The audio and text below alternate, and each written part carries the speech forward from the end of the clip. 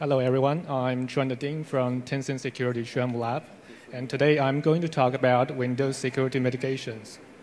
So, in recent years, Microsoft Windows has already released five major releases, and each one of them, Microsoft has decided to put some new security features in the release. And in 2017, they decided to put many of the security features under Windows Defender brand. And some of the names are Code Integrity Guard, Exploit Guard, Arbitrary Code Guard, and Application Guard. So today we'll go through these security features. Microsoft Edge has become the new default browser on Windows 10. It is also the most targeted browser in recent Pantone competitions. In fact, it has already surpassed its famous predecessor, Internet Explorer. So normally, an attacker compromises a browser by first scanning code execution in a renderer process. That's the process that parses the web page and executes JavaScript code, etc. And then the attacker needs to use another vulnerability to escape from the renderer sandbox. This will get the attacker's normal user privilege on the target system. In order to do some real harm, the attacker can optionally use another bug to escalate to kernel or system privilege, and that will gain the attacker full compromise of the target system. The first one I'm going to talk about is Code Integrity Guard. So after compromise the process, attacker can, after compromise the process, use a piece of shell code. Attacker can load a deal into the compromised process, or it can create an evil process to execute a larger amount of code. Because this way it's easier to write than shell code. So Windows 10 Threshold 2 introduced two mitigation policies to prevent these from happening. The first one I'm going to talk about is child process policy. When the child process policy is enabled for a certain process, it prevents the process from process from creating a sub-process as the child process of this process. So how does it work? Well, actually, at that time, Windows did not have a uniform way of recording mitigation policies for a certain process. So this particular policy is recorded in the token flag field of the kernel token kernel object. So when a process is created, it first needs to derive its token from its parent process. That is done in the security subsystem, or SE, in the NTOS kernel. And the security subsystem checks the token flag field to see if there's a child process restricted bit in that token flag field. And if found, it denies the process creation. And also, attacker can also choose to load a deal into a compromised process. So the process signature policy is checked during a section creation. Whenever a deal is loaded into a process, it first needs to create an image section into that process. So before the section is created, the memory subsystem, or MM, calls the code integrity subsystem, or CI, to check if the executable deal backing this section has a digital signature or is digitally signed. If not, it prevents the section from created. So there's three levels for process signature policy. The first one is Microsoft Sign Only. This is the most restrictive one, as it only allows loading of certain Microsoft core system files. The second one is Store Sign Only. The Store Sign Only allows loading additional files from Windows Store. All the universal Windows apps has this level of protection enabled, so they cannot load unsigned deals by default. And the last one is mitigation opt-in.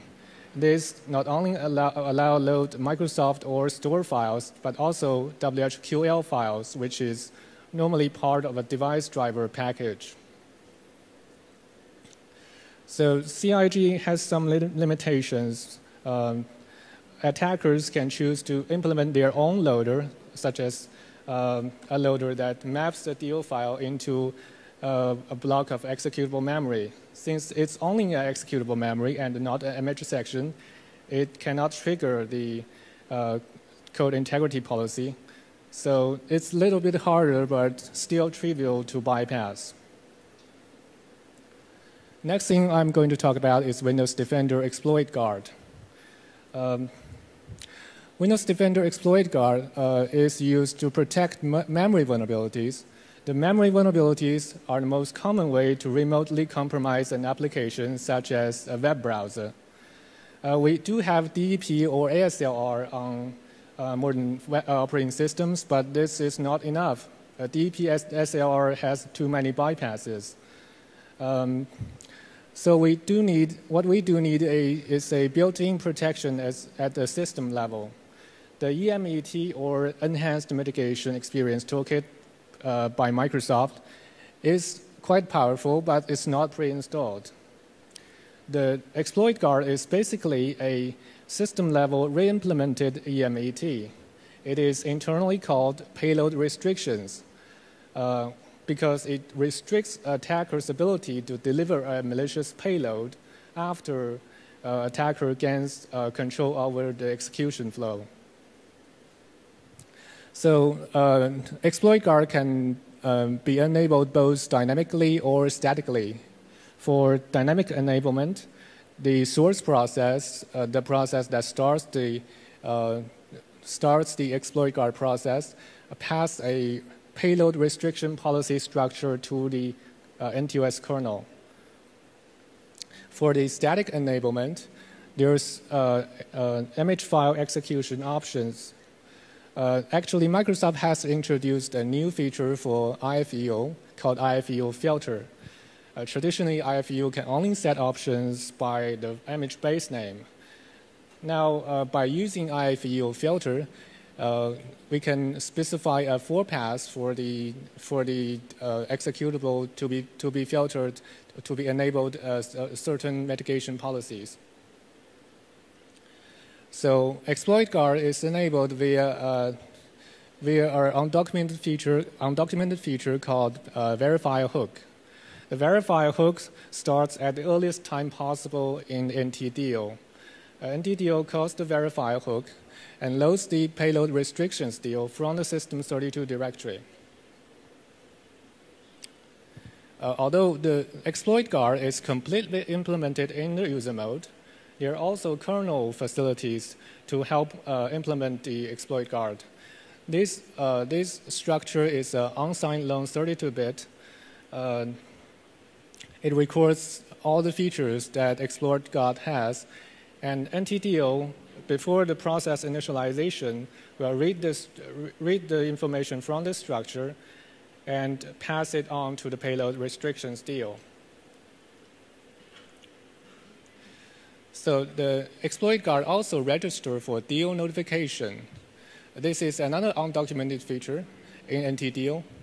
After this notification is registered, whenever a deal loaded into or unloaded from the process, the NTDO first calls the notification callback.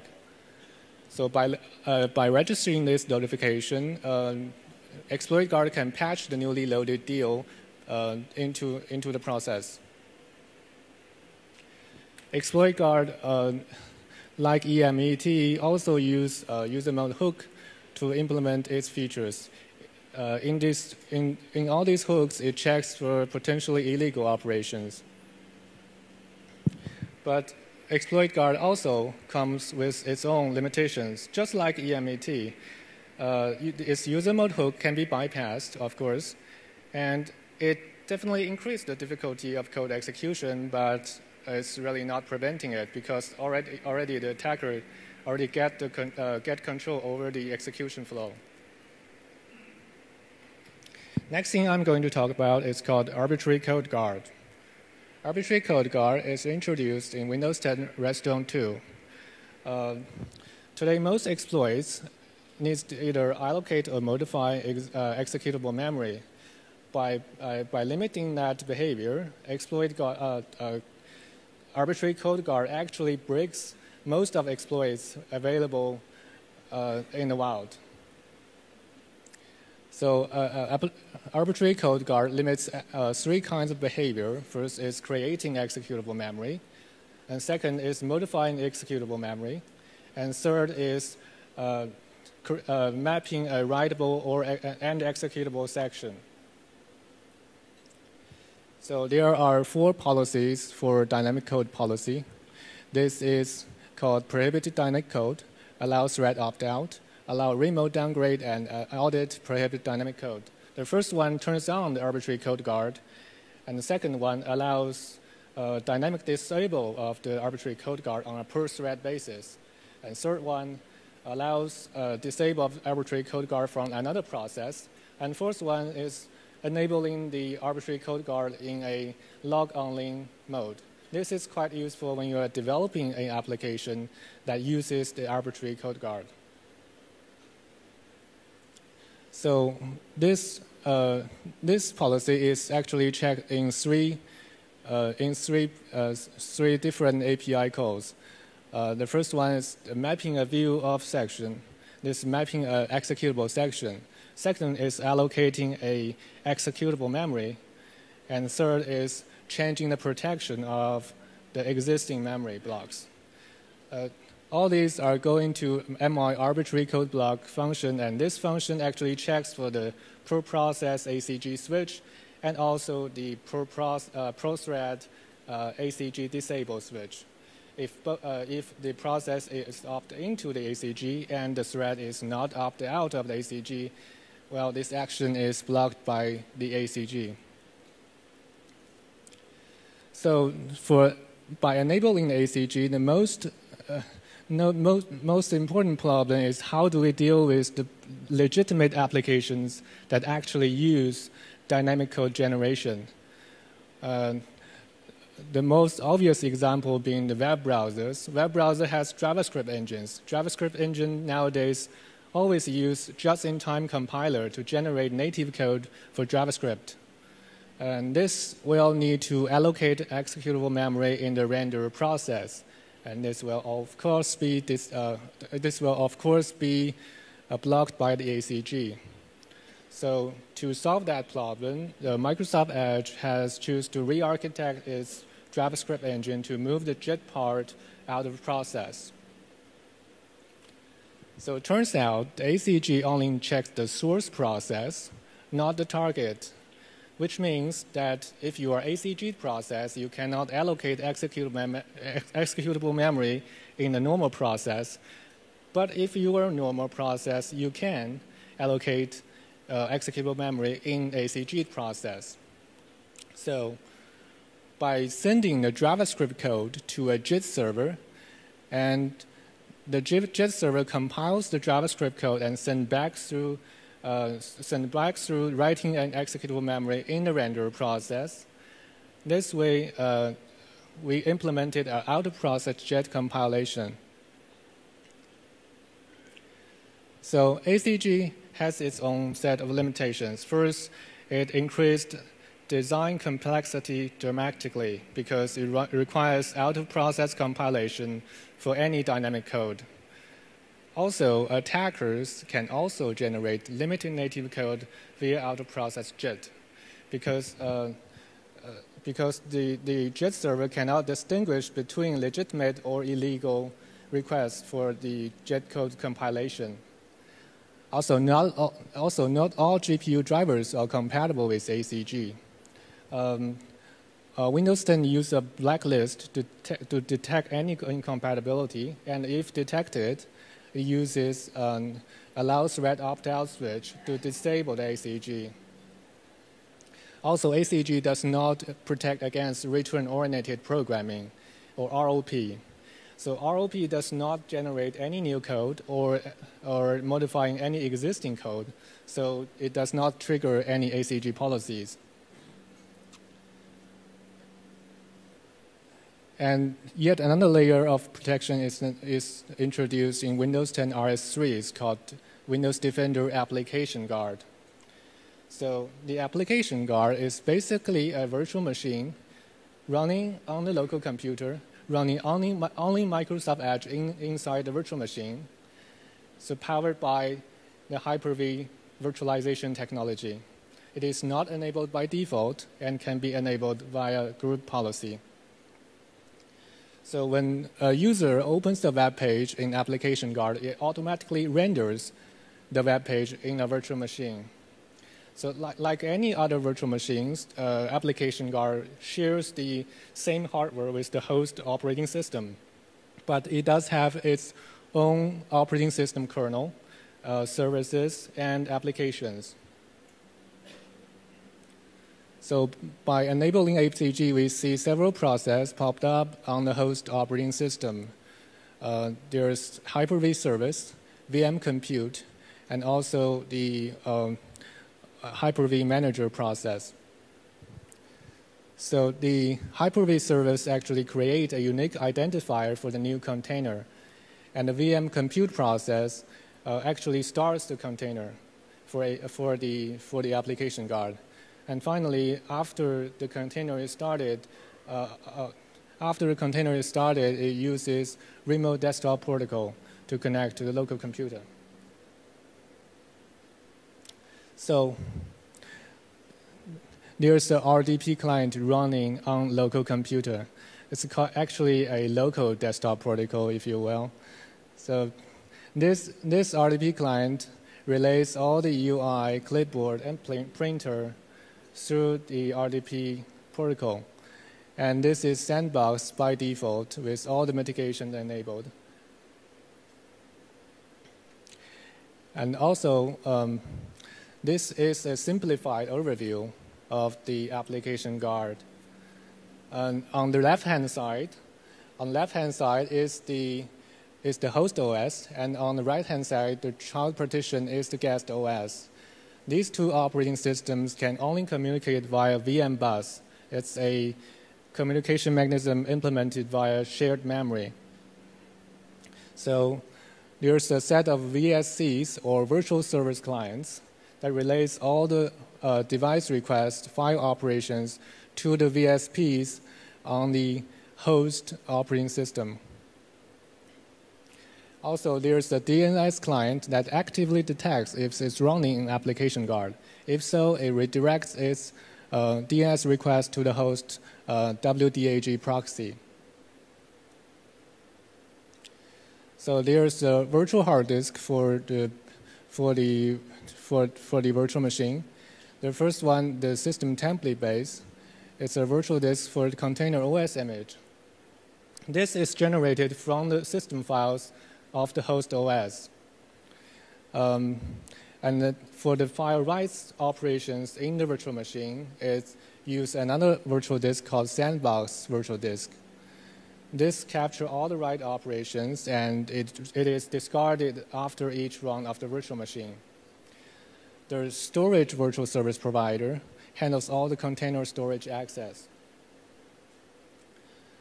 So you see the Sandbox virtual disk is mounted on C, and there's another persistent disk, another two persistent disks for storing logs and user files. So when you trying to run anything apart from Microsoft Edge in the container, it gives you this message. It says this app cannot be run in Windows Defender Application Guard. Please contact your administrator for help. Well, I am the administrator, right? So how can I get around this? Actually, it used another guard called device guard to implement this, to restrict certain applications from running in the container. This device guard uses a undocumented binary format for its rules. This is converted from the XML format and comes preloaded with the virtual machine. After a bit of reverse engineering, we were able to recover its file format, and it has a fixed length header and also multiple blocks of variable length data. It has many information stored, the signers, signing scenarios, and EKUs and secure boot settings, but the most important part is the file rules. The file rules allows the device guard to deny certain applications from running by checking its file name or version information or signatures. So how do we run our own tools in the application guard? Well, remember we say it's a binary file. It turns out if you remove the file physically from the container image, the device guard policy will be disabled. So the most simple way to do this is to get the open source vimlib tool. It's an editor for the Windows imaging format. So use the vim delete command to remove the policy file from the Windows Defender application guard image and restart the application guard. Then use a command dialog to open the Explorer window in the application guard. Then you can run anything inside it. So what's actually inside the virtual machine? Well, actually, it's a pure Windows 10 Professional Edition. It has certain virtual machine agents running inside for process operations. This virtual machine has a random password set by the Hyper-V service. It is used for remote desktop connections. Things like clipboard printers is not enabled by default, but can be configured via group policy. So there's two virtual machine agents running inside. The first one is called Hyper-V Guest Compute Service. This service is the service to communicate with the host via the Hyper-V socket. It controls the container state and modify container settings. And also, it redirects the standard output and input for any application to the Hyper-V socket. The second is called Container Execution Agent, or EXEC service. It's a RPC server running inside the virtual machine for creating users and shutdown systems. But actually, there's no process for Microsoft Edge controller. Actually, there's no need for controlling Microsoft Edge. The user is directly controlling it from outside the virtual machine through the remote desktop protocol. So in conclusion, Windows is more secure with many more newly added mitigations. But these mitigations are not silver bullets. Attackers can always find ways around them. Virtualization as an additional layer of protection can significantly increase the difficulty of exploitation, but at the cost of performance. Actually, the runtime performance penalty is too high for everyday use. That will be all for today. Thank you.